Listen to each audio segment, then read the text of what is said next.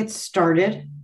I'm admitting people as we speak, but I'm Sherry Rosenblatt, Vice President of Marketing and Communications at Can Manufacturers Institute. I want to welcome you to today's media event. I'm going to put you all on mute. We're going to have a Q&A session at the end of today's presentation that will be specifically for the media. So when we get to that point, we'll just ask you to make sure that you tell us your name, media affiliation, but we'll get back to that in a minute, or at least in the next 20 minutes. So with that, I'm going to pass the baton over to Robert Budway to begin today's session. Robert? Thank you, Sherry. I'm Robert Budway, President of the Can Manufacturers Institute, or CMI. CMI represents U.S. metal can manufacturers and their suppliers. Thank you to all the media and key stakeholders who are joining us today. I'm very excited about today's announcement and our aluminum beverage can recycling rate targets. Today represents a renewed and expanded effort to increase the U.S. aluminum beverage can recycling rate. I've been at CMI for more than 25 years, and during that time, I've witnessed how the aluminum can industry has consistently committed significant investments to raise our recycling rates. The targets we're announcing today represent the industry's promise to be sustainability leaders and responsible stewards of the planet. The targets include a 70% U.S. aluminum beverage can recycling rate by 2030. More on those targets and our approach to achieving them in just a bit. I now want you to hear directly from a CMI member on why they are making this commitment. First up is Jennifer Cumbie, Ardagh Metal Packaging's Chief Sustainability Officer for Global Metal, explaining the importance of these recycling rate targets. Ardagh Metal Packaging is a leading global beverage can manufacturer and an important CMI member. Ardagh Metal Packaging is very pleased to align with aluminum beverage can manufacturer and aluminum can sheet producer members from CMI to set ambitious beverage can recycling rate targets. Now is the right time. We are seeing unprecedented demand for our infinitely recyclable aluminum beverage cans, and we need more used beverage cans to be recycled, so we have the aluminum to build on the beverage cans industry-leading 73% recycled content in the U.S.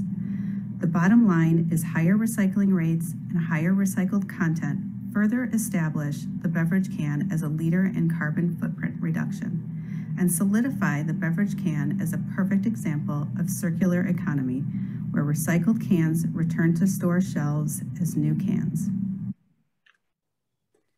Jennifer mentioned the importance of hitting our targets, which are 70% by 2030, 80% by 2040, and 90+% by 2050. And when we reach them, it will result in significant environmental and economic impacts. Consider that if the aluminum beverage can recycling rate had been 70% in 2020, instead of the beverage industry leading 45%, there would have been approximately 25 billion more cans recycled. These 25 billion cans would have generated more than 400 million in revenue for the U.S. recycling system and resulted in energy savings that could power more than 1 million U.S. homes for an entire year. In other words, in 2020, each percentage increase in the aluminum beverage can recycling rate would have led to a nearly 17 million in revenue for the U.S. recycling system and an energy savings that could power more than 46,000 U.S. homes for a year. If you're interested in seeing how we calculated these impacts, check out our website, canrecyclingimpact.com.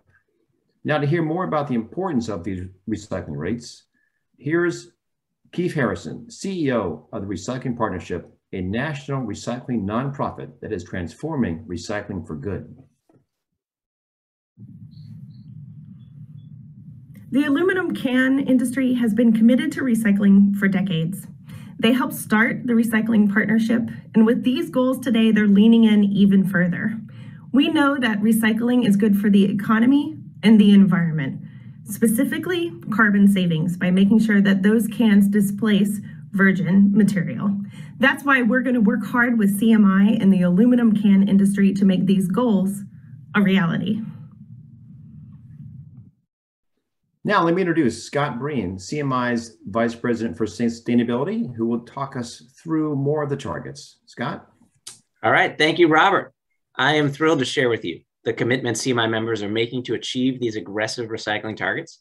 It's because of their intimate involvement and serious pledge that I'm able to share this plan on their behalf.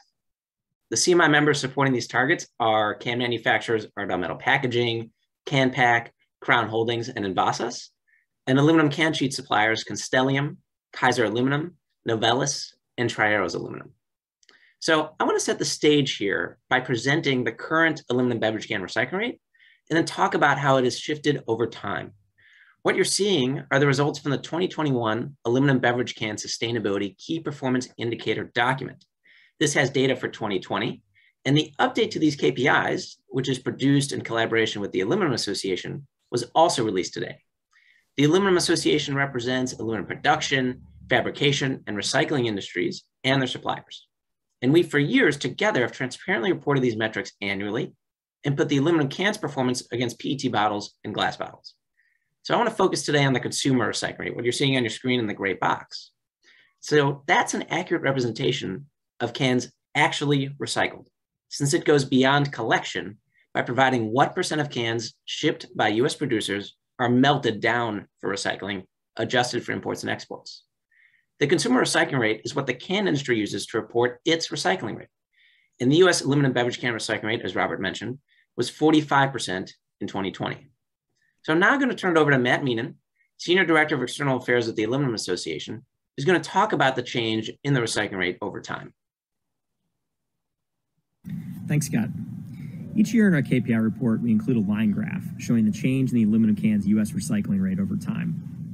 Importantly, this rate reflects the number of cans actually melted in a furnace for recycling, not simply the material collected. So it's a very accurate depiction of the actual number of cans that get recycled each year. Our industry has been measuring this rate for decades, and for the past 20 years or so, we've averaged at around 50%, which is good, but not good enough. Aluminum beverage can producers are incredibly proud of their market-leading recycled rate, recycled content, value in the bin, and more, all of which you can find in our annual KPI report. But moving the needle on the headline recycling rate is incredibly important to our members, not to mention the environment and the economy generally.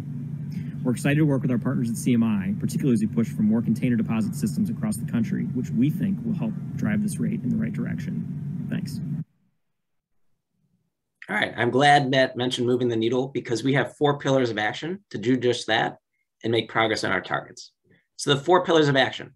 The first one, catalyze the passage and implementation of well-designed deposits at the state and federal levels. Increase and improve household and away from home recycling. Ensure that more cans are properly sorted at recycling centers. And then the 4th one, increase consumer understanding on the importance of aluminum can recycling and the ability to collect and sell used beverage cans for cash. So I'm going to give you a bit of detail now on each one of these, as well as the action CMI with the support of its members plans to take in each pillar in 2022. But I also want to note that a detailed roadmap is going to come out next year on how we're going to use these pillars to make progress on our targets. So the first one, deposits. This is really core to how we're going to move the needle on recycling rates.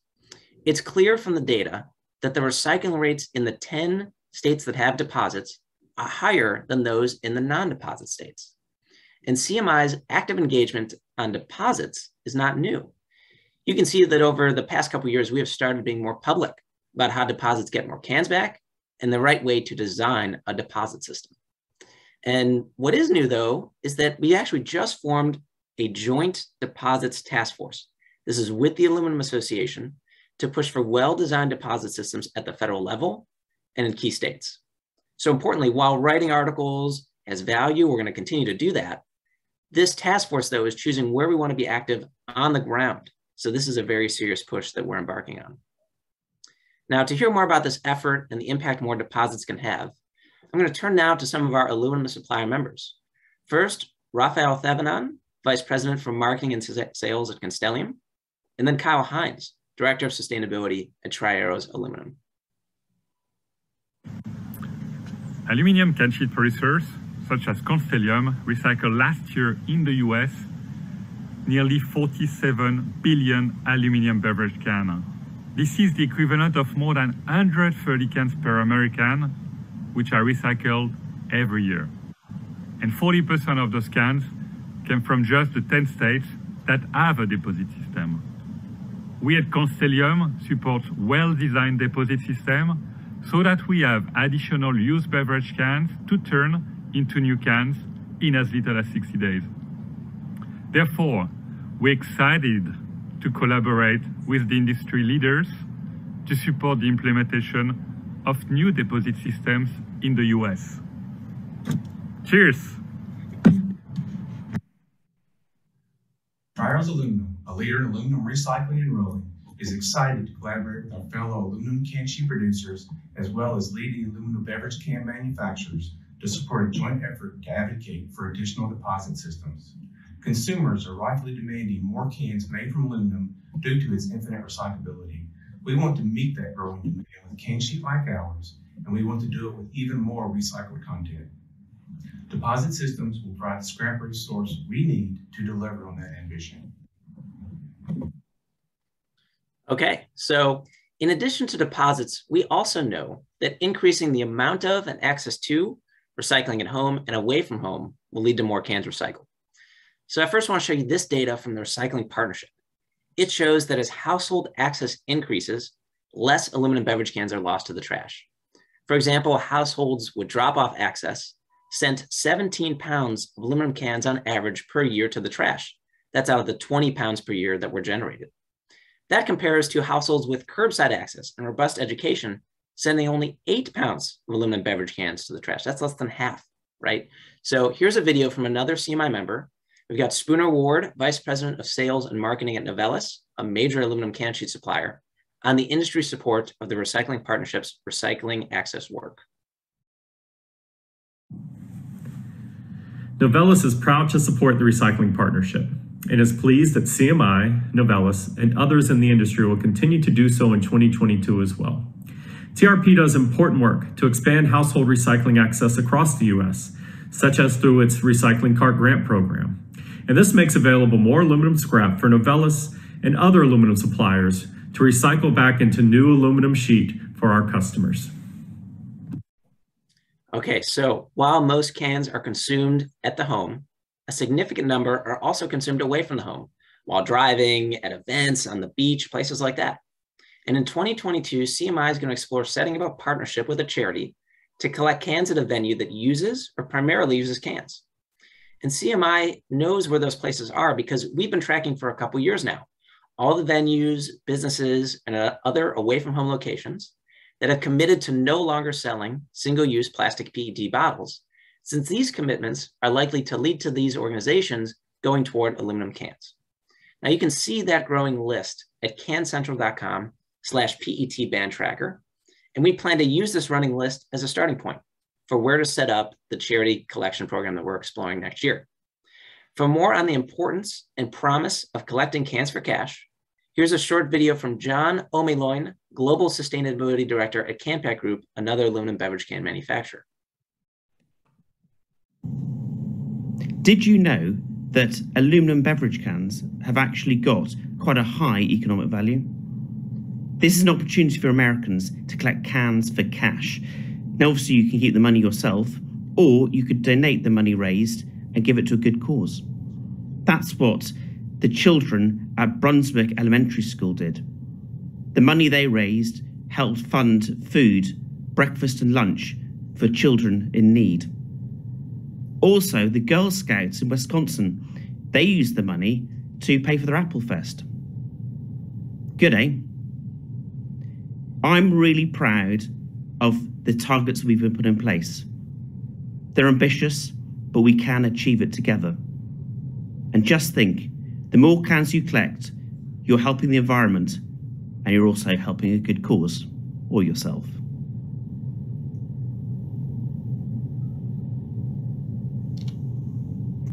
All right, I love those case studies that John mentioned, and he's certainly spurring me to want to collect cans for cash. And beyond that, if CMI is also successful in its deposits pillar of action, more deposits are going to help reduce litter and increase away from home recycling.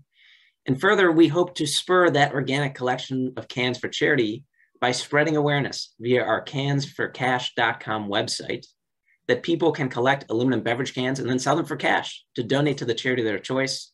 So I'm going to talk about that more in just a bit, because spreading awareness of this ability to sell cans for cash is part of another pillar. So that's a larger point here that I want to make sure to make, is that I'm presenting each of these as separate pillars, but there's actually quite a bit of overlap among them. So having said that, let's get into another specific pillar here. Pillar number 3, sortation at recycling centers. This is our third pillar. And ensuring proper sortation at material recovery facilities, or MRFs, is important for our work. MRFs do the important task of sorting single-stream recyclables by material. So CMI published a report in 2020 that found that even though used beverage cans, or UBCs for short, are one of the most valuable commodities in the recycling stream, and that MRFs wouldn't be able to operate without the revenue from UBCs with their current business models, there is some missortation that occurs at recycling centers. And the missortation actually occurs before the facility runs the material through eddy currents, which are how aluminum containers are sorted out, and they're very effective in doing that.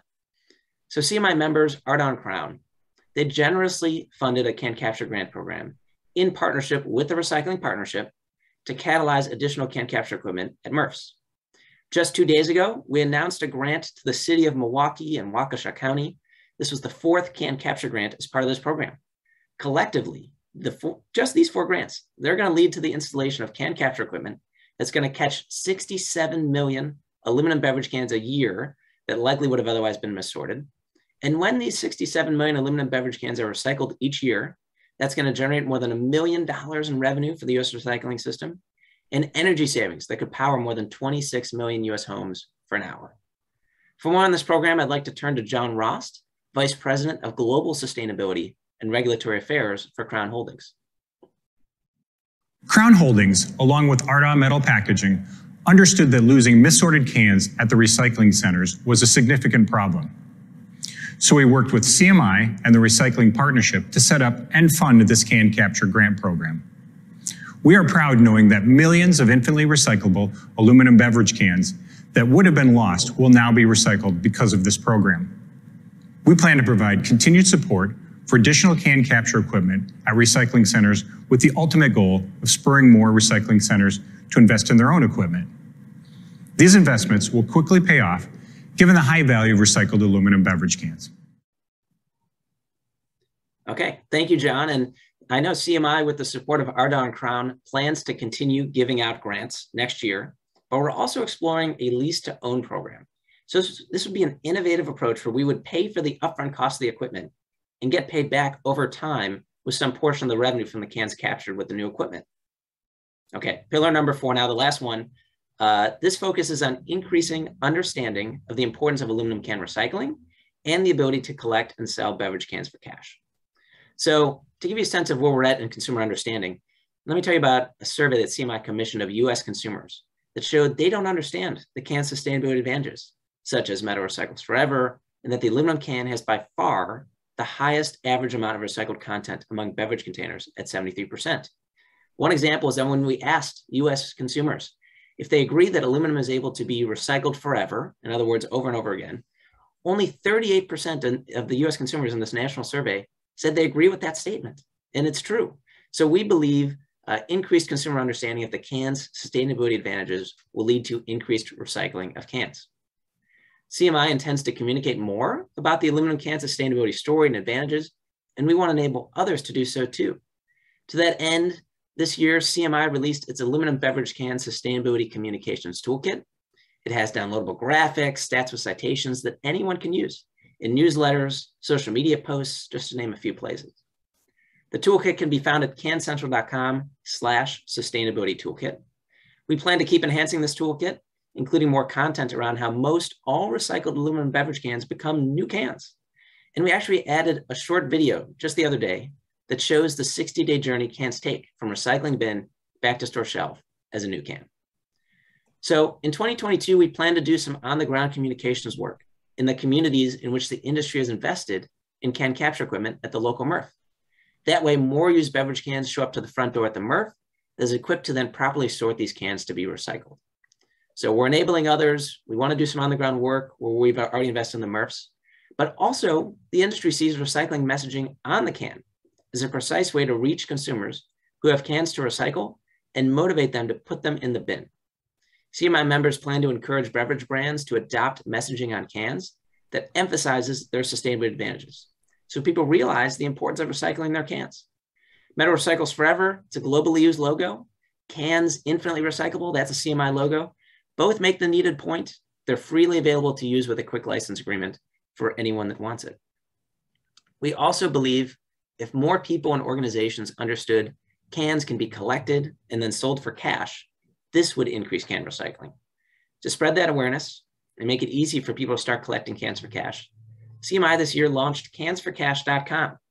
It has a map from iScrap app where users can find the metal scrapyard closest to them, of the thousands across the country. It has information so people can see how much money they would receive, helpful hints for can collection, and case studies for inspiration. We're going to conduct activities in all 4 pillars, okay? So because each has demonstrated the ability to get significantly more cans recycled. But I want to emphasize that the one that's going to most move the needle is deposit systems. So now to talk about the core part of the plan, catalyzing new deposit systems, I want to bring in Rick Siegel, Director of Sales at Kaiser Aluminum. Given that the average recycling rate for aluminum beverage cans in the 10 deposit states is 77%, we know one scenario to achieve aluminum beverage can recycling rate targets is a national deposit system. The industry, however, has also done modeling on what it would take to achieve targets in the absence of a national deposit system. The model shows that it would take several states enacting new deposit systems in addition to at-home and away-from-home recycling. Since new deposit systems are central to achieving our industry targets, as well as increasing recycled content in the can sheet that companies like mine, Kaiser Aluminum, along with others produce, we are proud to support the industry's new aluminum beverage can recycling rate targets and advocate together for new deposit systems in the United States. All right, thank you, Rick. So Rick mentioned that we've done some modeling on how we're going to achieve these targets, what it's going to take in each of these 4 pillars. And we're going to have more details on that modeling, on the activities we're doing in each of them, in a roadmap that we're going to publish next year. So keep an eye out for that. And I just want to say how excited I am, how excited everyone is about these targets and our renewed and expanded effort to have more cans complete the circular journey into new cans. I want to thank everyone for joining us today, and I want to pass it back to Robert. Thank you, Scott, and thank all of you for your time and attention today. A recording of this media event, along with a press release, will be sent following this call to all those who registered. The press release will also be posted in the Media Center on cancentral.com. The recording will also be posted and distributed through CMI's social media channels on Facebook at CanCentral, at Cans Recyclable, and on LinkedIn. Everything can be found at cancentral.com/targets. If you have additional questions after today's event, please feel free to contact Scott Breen at sbreen@cancentral.com. Sherry, I'll turn it over back to you. Thank you, Robert, and thank you, Scott. Now is our time for questions and answers. If anyone from the media would like to ask a question specifically on today's announcement, we're happy to address those now. We'd like for you to remember to tell us your name, your media affiliation, and now would be the time to take yourself off mute and ask a question.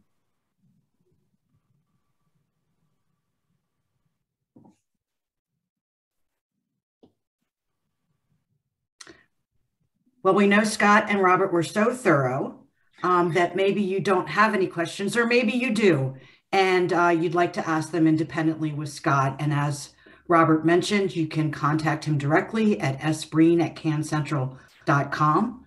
And there will be a recording of this. The press release should have hit your inbox. And it looks like Megan Quinn from Waste Dive is asking a question. Megan, do you want to ask your question, or shall I read it from the chat? Okay, I'll read it for you. It's Megan Quinn from Waste Dive. Can you say more about the effort to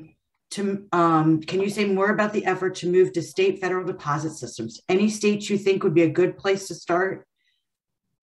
Yeah, so I want to go back to what I emphasized before, that we see new deposit systems as core to moving the needle on recycling rates. That's why we set up this Joint Deposits Task Force.